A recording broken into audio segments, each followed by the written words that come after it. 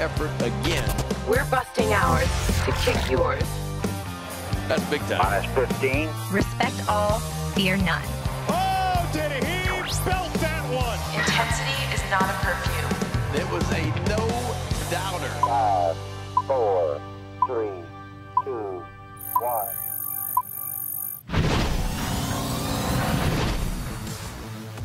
We are up in the bird's nest here at Oriole Park at Camden Yards. Brendan Mortensen alongside probably tired Matt Bonaparte after a West Coast extra innings game. Bones, how are we feeling this morning? I'm fired up. Yeah? I'm fired up for this pod. Yeah. This show. I'm pumped. Pumped. I'm absolutely pumped. Love it. Well, we are coming to you a little early today if you are following along live on Facebook or YouTube, because we need to get to Bowie. Going to talk to some Bay Sox today. Guys like Dylan Beavers, Judd Fabian. We were going to talk to Jackson Holliday. He gone. Guess what? He's gone. not there anymore. He's out of here. Stretch, put it on the board. Yes, he's gone. He is in Triple-A Norfolk. We've got to start with that, Bones. We're gonna get to Jorge López. We're gonna get to DL Hall today. But Jackson Holliday is 19 years old and just hit a double for the Norfolk Tides last night. Yeah, man. I mean, can I just say this? 34 multi-hit games in 108 games this season. That's a bunch. That's insane, dude. Yeah. He had 12 at Double-A out of the 36 games he played. Yeah. So he's keeping it at a clean, like, a third of the games he plays. He has a multi-hit game, which is bonkers for a 19-year-old kid to be doing. Yeah. He's ridiculously good, and you didn't need me to tell you that to understand it. He's so good and a special talent for what he's doing. Yeah, the number one prospect in baseball for a reason. He is the number one ranked prospect according to both MLB Pipeline and Baseball America. Nobody else in the top 100 is 19 at AAA. Thought that maybe Jackson Churio could have gotten there, but he's 20 years old. Ethan Salas in San Diego is like 12, and he's in Double-A. I was about to say, he's He'll probably like 5 years old. be there. But Jackson Holliday, in case you forgot, started this season with low single-A Delmarva. He played 14 games there and hit about 400, so they decided, yeah, you're probably good for high A Aberdeen. There he plays 57 games, hits .314 with an on-base percentage over .450 and a .940 OPS. And then he goes to Double-A Bowie. And I think that getting to Double-A Bowie was very impressive. That was his goal. For Jackson Holliday. Yeah, that was his goal at the beginning of the season. When we talked to him, he said that he wanted to get to Double-A by the end of the year to put himself in a good position to make the majors in 2024. And we thought at the time that that goal was pretty lofty, of getting to Double-A Bowie in just his age 19 season, his first full year of professional baseball. We saw, Colton Cowser get up to that level in his first year of professional baseball, but Colton Cowser was a well-established college hitter. Same goes for Adley Rutschman. And if Jackson Holliday was going to get to Double-A Bowie this year, he was going to be on a Gunnar Henderson-like trajectory, where you are a high school draft pick, and you have just played so well that even though you're way younger than everybody else, you still get up to Double-A. And then Holliday gets up to Double-A Bowie, and in 36 games hits .338 with a .421 on-base percentage, an OPS close to .930, 3 homers, 3 triples, 9 doubles. Do you think he's impressing himself, or is he just like, this is what I do? He has to be. Right. Like, Yeah, I mean, I has to guess be. he kind of let the cat out of the bag, letting us know what his goals were. But, like, if he hadn't done that, I could have believed that he just is a machine and he absolutely thought this was going to happen. Yeah. But again, it was his goal for the season to get to Double-A Bowie. And again, to put it into some more context, Colton Cowser got up to Triple-A in his first professional season, which again was very impressive. He was one of the first members of his draft class to get up to that point. I think it was Colton Cowser and Sal Frelick had been up to Triple-A. But again, Colton Cowser was 22, and he was a college draft pick. Yeah. It was still great, but that was his first professional season after 3 years. He was expected to be more established. Of college baseball. Yeah. Exactly. Adley Rutschman got up to AAA in 2021 at age 23 We'll give Adley Rutschman a little bit of a pass there in terms of the age because we know the minor league season got canceled in 2020. He probably would have been there sooner. But again, at best, Adley Rutschman is getting to AAA at age 22, again, because he was a 3-year college hitter at Oregon State. Gunnar Henderson, again, who we said it was very impressive for Gunnar to get up to AA, very impressive for him to get up to AAA when he did. Gunnar got up to AAA last season at 21 years old, which was incredible. Jackson Holliday is 19, and he's there. Yeah, I mean, well, he has a real chance to make a major league debut at 20 years old. Yeah. Which is he doesn't bonkers. Turn 20 until December. Yeah, so he'll turn 20 in December, and then next year, you don't know what's going to happen. He could be called up. I mean, he's going to be a name in circulation of being called up throughout the season. Yeah. He's going to be your Jordan Westburg, your Joey Ortiz, your Colton Cowser of this year in terms of is he going to make the call. Maybe if he has a good spring training, he'll be a Grayson Rodriguez kind of candidate to make the opening day roster. But who knows? He is so talented. And like you said, those numbers that he's put up at every single level now continue to impress, even though it seems like, all right, he did it there, but he's not going to be able to do it here. And then he just keeps proving you wrong. Yeah, he hit better in AA Bowie than he hit in High A Aberdeen. The on-base percentage took a little bit of a dip. He was striking out a little bit more, walking a little bit less. But again, that's to be expected when you are, at that point, still 2-3 years younger than everybody else. But now in AAA, he's 3, 4, 5 years younger than everybody else. And he is facing pitchers who are either, again, on the brink of the majors or have been in the majors for a while and are bouncing back and forth between AAA and the big leagues. Think about some of the pitchers that are on the Norfolk Tides roster right now in terms of guys that Jackson Holliday, could be facing on other teams. But for the Orioles right now, you have John Means, Tyler Wells, Brian Baker, Mike Baumann. Those are all pretty well-established big league pitchers. Those are major leaguers, yeah. Yeah, guys that are either there on rehab assignment or are just down in AAA getting some innings and might be back up in Baltimore at some point soon.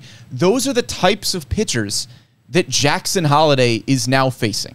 The 19-year-old who was drafted out of high school last year. It's so difficult to put this into perspective. Yeah. Because he's flown from the kid who seemed like he was so far away, but yet so talented, to now being knocking on the door. In terms of the guys that he's going to be teammates with now, you're putting them into the conversation with guys who are well-established MLB ball players. But 20 years old in December, a good chance he makes his debut yet next year. We listed the ages of the other guys. In terms of MLB debuts, Adley, 24, Gunnar, 21, Jordan Westburg, 24, Cowser, 23, Grayson Rodriguez, 23. Yeah. The only other guy I can think of, Kevin Gausman, was 21. I don't think anybody did it at 20. I mean, this is getting ridiculous. Juan Soto? Jason Dominguez is really the only other guy on the top 100 that you can look at a similar level right now. Jason Dominguez is 20 and just made his big league debut for the Yankees. But Jackson Holliday, again, like you mentioned, I think at the beginning of the season, if you were looking way down the line and said, okay, when is Jackson Holliday going to be a big leaguer? I think your loftiest expectations would have been maybe we see him in September of 2024. Agreed. Maybe he's like a fun end of the season call-up that could help the Orioles in the playoffs, and like it would be a really young, fun, exciting story if he was 20 years old, the Orioles were making the playoffs in 2024, he's here to make a push, maybe he gives you 15, 20 games in the big leagues. But now you're looking at Jackson Holliday as somebody who could be a pretty early on in the season call-up. I think that's still pretty lofty, but he's going to get about 20 games in AAA at the end of this year. And the Norfolk Tides won the first half champion. AAA is a little bit weird in terms of how the playoffs work. The Norfolk Tides had the best record in the Eastern League for the first half of the season, which means they clinched a spot in the championship series at the end of this month. So Jackson Holliday is going to be with the Tides for their playoff series. So he should get right around 20 games. And if Jackson Holliday gets 20 games at the end of this year, goes through, a big league spring training where he is going to get some more reps with big leaguers, he'll probably get in some spring training games, more spring training games. He could be looking at 40, 50 games in Triple-A to begin next year. I mean, I know we were kind of saying the same thing about Colton Cowser this season, and Cowser has spent a longer period of time with the Tides this season than I think a lot of people have anticipated. But Jackson Holliday is a different prospect than Colton Cowser. That's no disrespect to Colton Cowser. He's still the number 14 prospect in baseball. But he ain't number one. But we're talking about number one here. We're Yeah. talking about an Adley Rutschman, Gunnar Henderson caliber of prospect. And I would be a little bit surprised if Jackson Holliday, given the production that we've already seen so far, it's entirely possible that he struggles a little bit at AAA. Don't really have any evidence to say that he would at this point, but you would understand it if the 19-year-old had a little bit of struggles in AAA. I'd be surprised if, given what we've seen so far, he gets more than 50, 60 games in AAA next season. Well, I was just going to say, I'm curious to see whether some of these arms, and like we said, they're major league arms at this point that he could be facing in AAA, Yeah. if somebody can stump him. Because at some point, or at this point, nobody has. He's just running through every single arm that he faces. And at some point, he's just got to be humbled, right? And You would think. at 19 years old in AAA, that's kind of where you expect it to be. But with a guy like this, I'm not so confident that it's going to happen. We have not seen any evidence to suggest that it will. Yeah. And if Jackson Holliday keeps hitting over 300 and is just, continuing to produce the way that he is produced going gonna into be next undeniable. season, I mean, if you thought fans were going crazy for Grayson Rodriguez at the beginning of this season or for Gunnar Henderson at the end of last year, the commotion for Jackson Holliday, if he puts up 2 good months in AAA to start next year, oh my goodness. Yeah. I mean, the rebuild I already feel is complete. But, I mean, that'll be a cherry on top when he just shows up and his talent is added to this group.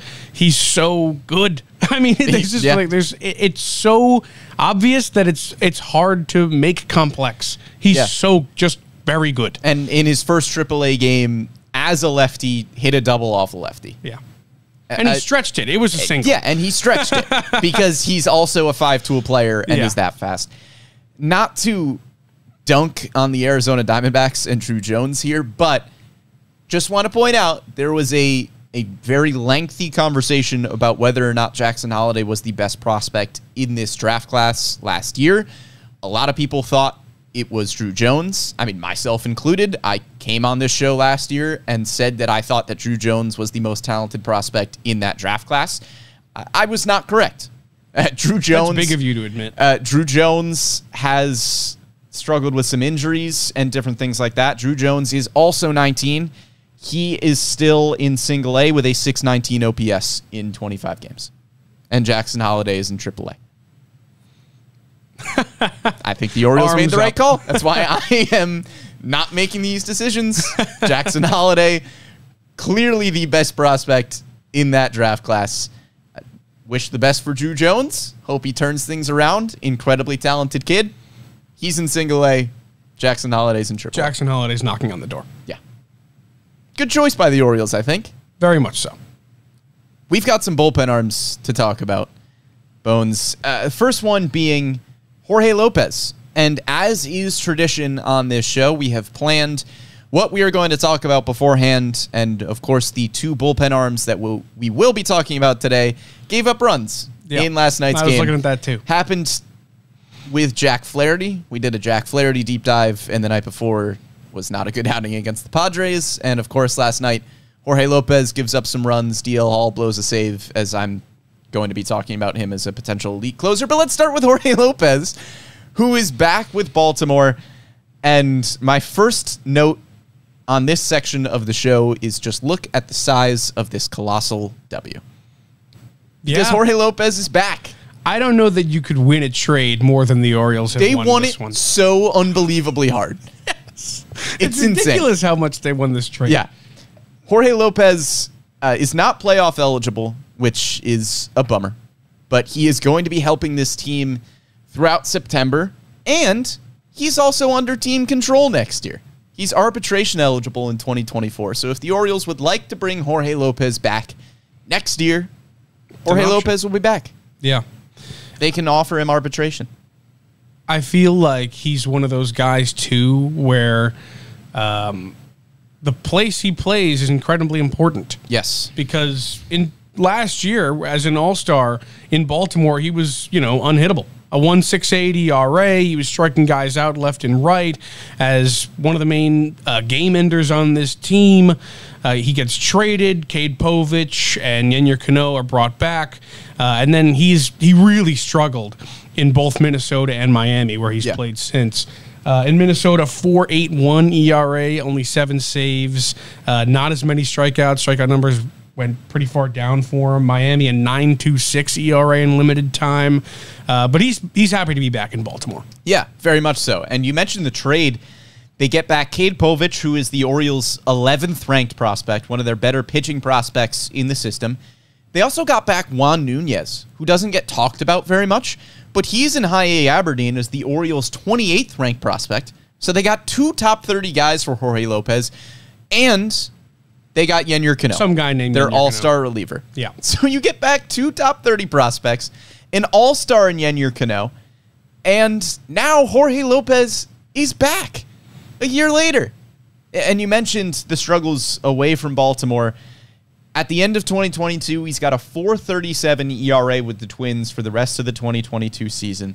Had a 5.09 ERA in Minnesota at the beginning of this year. Gets traded to Miami, where he has a 9.26 ERA, and the Marlins part ways with Jorge López pretty quickly.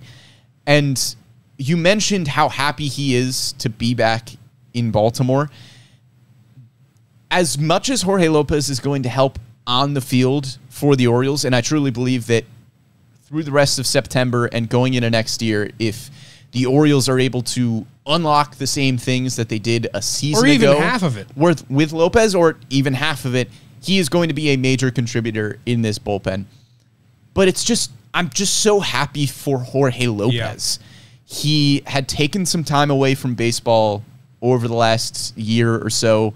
He went on an IL stint with mental health issues and was just struggling a lot, both on the field and off the field. And the quotes from Jorge López coming back to Baltimore, it makes you emotional about baseball. I mean, Jorge López, such a good guy. There were so many stories about him, making friends with the security guards, just knowing everybody's names in the building, was just that kind of person. And to hear him talk about what returning to Baltimore meant to him, obviously there was the baseball aspect of it, where he recognizes that the Orioles coaching staff was able to get the most out of him on the field. And he understands that this is a business and that the Orioles are acquiring him because they want his production on the field to be close to what it was last year, some form of that. But he was just talking about how happy his family was that he was back in Baltimore, how much it meant to them to see him back in a place where he really thrived, both on the field and personally. It's a win for the Orioles on the field because I do think he will contribute, but it's also just a win for Jorge López as a person and for the Orioles organization as a whole. Yeah, obviously something you love to see. And in terms of his production, I can't imagine that it won't help being back in a place that he's incredibly comfortable and that his family will be happy and just less worries for him off the field, bring success on the field. So like you, I'm very happy for Jorge, and I'm happy that the Orioles were able to make it happen. Yeah, and let's talk about kind of our expectations for López at the end of this year. As you mentioned, in 2022, the 1.68 ERA was striking out 10 guys per 9 innings. The whip was under 1. I'm not necessarily expecting that through September. Again, it is kind of a bummer that he is not playoff eligible. The Orioles got him just a little too late. You have to be a member of the organization by September 1st to be on the playoff roster. But at a time when you lose your all-star closer in Felix Bautista, it's really nice to get back your all-star closer from the previous season. And we know Lopez has the stuff. He has a sinker that can hit 98, 99 miles an hour. He has a pretty similar profile, I would say, to Yennier Cano. Throws maybe a little bit harder. Obviously has not had the same production this season, but he's kind of a similar pitcher to Cano. Yeah. Flame-throwing righty, back end of the game. In terms of what role he'll be playing here, I'm not sure that... I mean, with Felix hurt, I don't know that it's out of the question that he shows up often late in games, but yeah. I can also see him just as another option for Brandon Hyde because I'm not sure, and I'm not sure that Brandon Hyde knows exactly what Jorge Lopez is yet. We've only seen him in very limited time. So he could be a huge contributor in terms of this playoff push, even though the Orioles are in a pretty good spot. But with his numbers where they were this season at the end of last season as well, I think I'd be a little hesitant to put him in such high leverage situations rather than situations in which there's a lead late. Sure. I think he fits right into the fold with kind of the 6th, 7th, 8th inning guys. It seems like the Orioles have a lot of those pitchers at this point, which isn't a bad thing. I don't think he is going to take the closer spot. I don't think he is going to take the role that he had a season ago. I think that's pretty firmly Yennier Cano's spot to lose at this point. But when you're looking at some possibilities for the 6th, 7th, 8th innings, I think you're looking at Danny Coulombe and Cionel Perez as your left-handed options. I think DL Hall works into that conversation as well. We'll talk about DL Hall in a minute. Those are 3 really solid left-handed options for the 6th, 7th, 8th innings. And then for right-handed guys, I think you're looking at probably Jorge Lopez and Fuji. Fuji with a great outing last night. It's able to close the door on the Angels and secure that victory in extra innings. I think Fuji is, I would say, pretty firmly in that 6th, 7th, 8th inning discussion as a high-leverage guy, and I think Lopez is in there as well. Yeah, actually, I was going to say that Lopez and Fuji are honestly on a similar platform in my mind in terms of my confidence levels when they run into the ball game. Sure. Like you said, Fuji did have a really good performance last night, and we've seen him be good this season. We've seen him struggle with his command a little bit and let up a couple runs here and there as well, but we know that the potential for him to be effective is there. Yeah. It's the same thing with Lopez. We know that he's got it in the tank. We don't necessarily see it all the time, but in terms of my confidence level, those two guys are incredibly similar in my mind. Yeah, and I think both of those pitchers have a lot of room to grow in terms of what their stuff can do with this Orioles coaching staff. When you look back to Jorge Lopez in 2022, his 3 best pitches were the sinker, the curveball, and the changeup, according to StatCast. The curveball had a run value of 6, the sinker had a run value of 3, the changeup had a run value of 2. When you look at this season, the changeup has still been good for Jorge Lopez, but the sinker has a run value of -2, and the curveball has a run value of -1. And Jorge Lopez didn't just forget how to pitch. Maybe there's some mechanical things that need to be adjusted, but the velocity has gone down maybe a little bit on the heater, but not by much. And the curveball is there. So really for Lopez this year, I think it's just a matter of getting back to whatever the Orioles coaching staff was able to do with him a season ago. Remember, in going into 2022, after the 2021 season, Lopez has been used as a starter, and then at the end of 2021, they went, okay, bullpen time. And I think he got about 7 or 8 games in the bullpen at the end of 2021, comes into 2022, and it seemed like everybody kind of knew the stuff was there. Paul Mancano and I on this show going into 2022 said, yeah, we think Jorge Lopez is going to lead this team in saves in 2022 because he has the stuff. So the Orioles were able to unlock something in Lopez during the 2022 season to make him a lot more effective as a bullpen arm than he was as a starter. So I'm pretty confident they can do it again. Yeah. I don't know why they wouldn't be able to. Absolutely. And you mentioned that sinker. I think that is the key to a lot of his success. His ground ball rate shrunk a little bit since that incredibly successful season. And when he has that thing working, that's when he can be incredibly dominant. Yeah. So if the Orioles can get him back to a position in which all of his pitches are working in capacities in which he likes them, I think he'll be just fine. Like you said, he didn't just forget how to go out there and dominate hitters because he did it for the entirety of the first half last year. So I feel confident that this training staff and this coaching staff is going to be able to put him back into a position in where they're confident putting him in high leverage situations and games in which they need a reliable arm out of the pen. We've seen the Orioles too, get pitchers that have one or two just dominant pitches and be able to find a lot of success in that. We know kind of the trend in baseball is to use the sinker, as you mentioned. Not to completely oversimplify things here with Jorge López, but looking at his pitch mix from a season ago to this season, it's an oversimplification, but just throw the pitches that are good. I mean, in 2022, he was throwing 51% sinkers. This season, that number is down to 33.5%. Well, you don't know what pitching staffs are telling him to do, you know? And maybe they told him in Minnesota, hey, we want you to throw this more and the sinker less or whatever.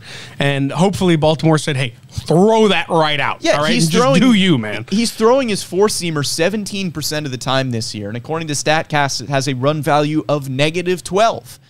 Last year, Jorge López threw his four-seamer 4.5% of the time. Why are you throwing the four-seamer so much?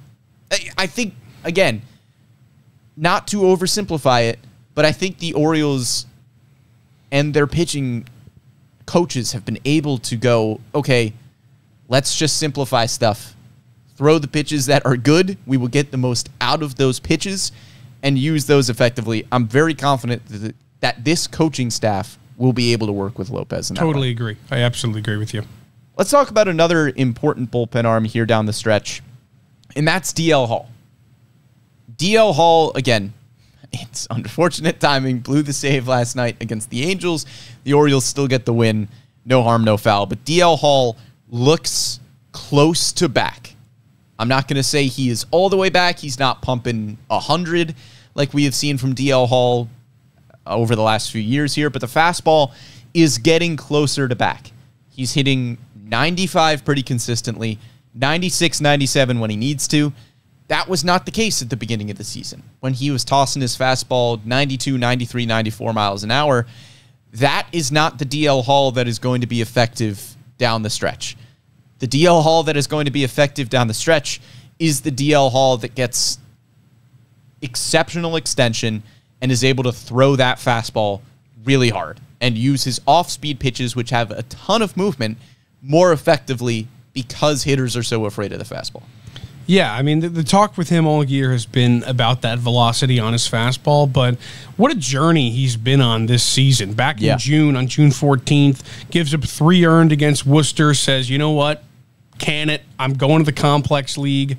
He rehabs himself, basically takes himself out of contention for an MLB spot, goes back to rehab everything, try and get his fastball back. Does a ton of hard work to get back to a position in which he's eligible for a role in Baltimore, and he gets it, and he's back, and his fastball is a lot better than it was, but like you said, I wouldn't say it's 100% back. He's not touching 97, 98 as often as he was, but at the same time, he's not resting down around 92, 93 where he was back in June.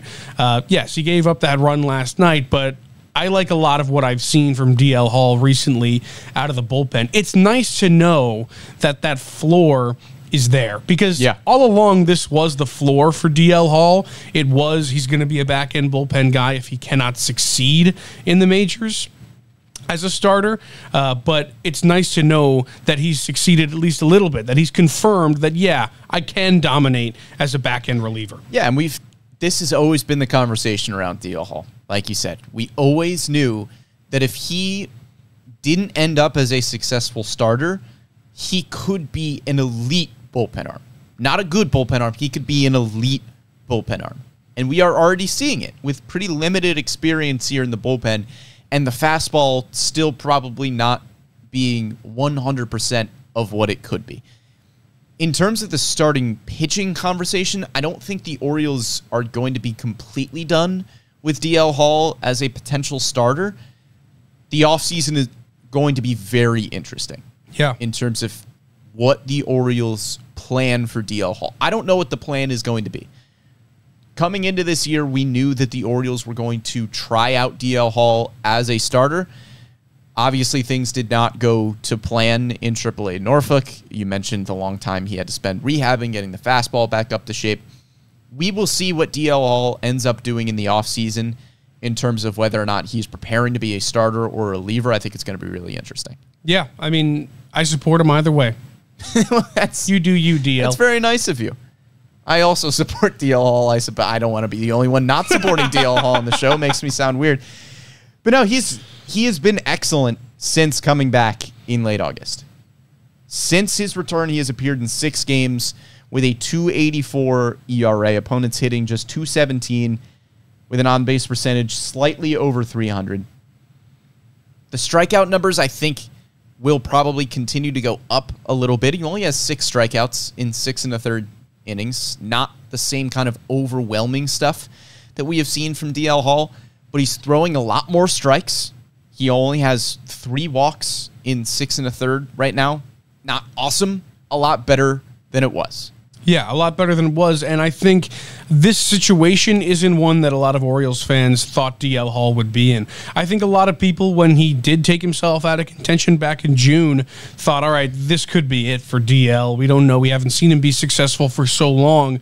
Pitchers all the time fizzle out, and I think a lot of people thought that might be the case with DL. It's so nice to see him back, at least closer to where he was and where we know that he can be.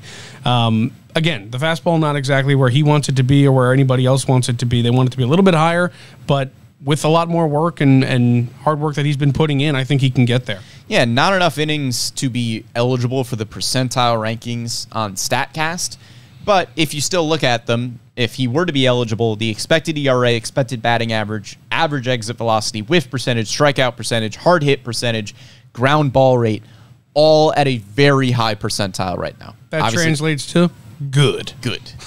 Does not have enough innings under his belt to be eligible in those categories, but with some more innings, if he were to be eligible, those would be very good percentile rankings.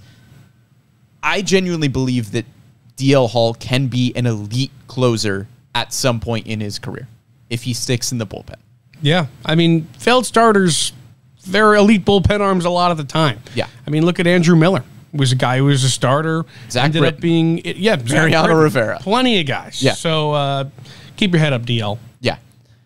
In terms of what he will be the rest of this season, again, I think it's a similar conversation to Jorge López, where DL Hall, I believe, has the potential to be a very good closer, but until Yennier Cano loses that job, it is still Yennier Cano's job. And I am not expecting Yennier Cano to lose that job at any point this season. So DL Hall, Jorge López, both very good options at the back end of the bullpen, but it's still Yennier Cano's closer job at this point, I think. I agree. So the bullpen as a whole, obviously you have lost Felix Bautista, but over the last few weeks, you have added Jorge López, who was a waiver claim. You have added DL Hall, who was called up from Triple-A Norfolk. A few weeks ago, you had Jacob Webb, who has 13 innings under his belt as an Oriole. And now, all of a sudden, even without Felix Bautista, I think you are still looking at a pretty elite bullpen at this point. A bullpen that right now still doesn't include guys like Mike Baumann and Brian Baker and Nick Vespi, who have spent a good amount of time in the big leagues, Baumann and Baker especially, and we're still solid bullpen arms. Mike Baumann with a 3.82 ERA on the season. Brian Baker with a 3.64. Nick Vespi with a 4.30, but again, has dominated Triple-A Norfolk in his career. Even without those guys in the bullpen at this point, you have Yennier Cano with a 1.65. Danny Coulombe with a 2.45. Cieno Perez, who has been improving. Shintaro Fujinami, who has shown a lot of potential and is improving. DL Hall, who has huge upside. Jacob Webb, who has, again, still an ERA just over 2 with the Orioles. somehow, without Felix Bautista, it still seems like you could give the ball to just about anybody in this bullpen right now, and I feel pretty confident with them taking the ball. I was just about to say, I feel pretty good about most guys coming out of that bullpen. Yeah. And they don't have all the flashiest names in baseball in terms of bullpen arms, but like you said, they've picked up guys this season who are getting the job done. Jacob Webb is kind of paramount in that discussion. Comes out of nowhere, and he's really been effective. Fujinami as well has been a lot better than he was in Oakland with Baltimore. There's a lot of talent in this bullpen and a lot of guys that I'd be comfortable giving the ball to.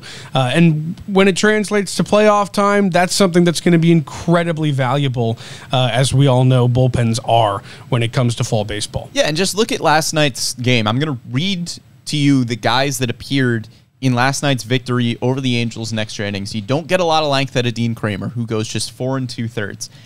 Stop me if you find a bullpen arm that you don't really have confidence in at this point. Cionel Perez enters the game, and then Jorge López, followed by Danny Coulombe and Jacob Webb, followed by DL Hall, Joey Krabel, who is a newer addition I didn't mention, but has a 2.25 ERA in the bigs right now, Joey Krabel, and Shintaro Fujinami. That's a bunch of talent. Yeah. I think there's question marks here and there. Sure. But nobody who Brandon Hyde gave the ball to last night comes into the game and I'm going, this isn't going to be good. Yeah, Lopez and Krabel are the two guys I'd like to see a bigger sample size. Sure. And like to see them do it for a little bit longer. But otherwise, it's a bunch of guys I'm relatively confident in. Yeah. And I think when you look around the league, if you're a fan of a different team, you can probably think of a bullpen arm on your team that gets handed the ball and you go, here we go. The Orioles don't really have that.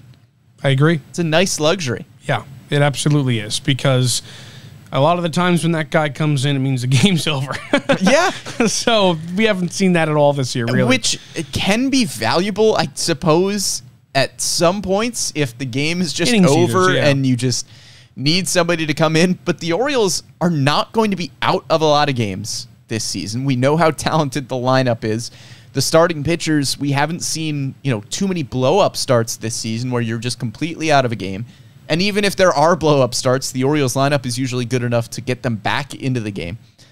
There isn't really anybody on this Orioles team right now that I would look at and say, yeah, he's only coming in the game when the Orioles are down 5 or they're up 7 and you just need somebody to eat a bunch of innings. Because even somebody like Joey Krabel, who was a surprise addition for many, when rosters expanded on September 1st, he's got a 2.25 ERA this season.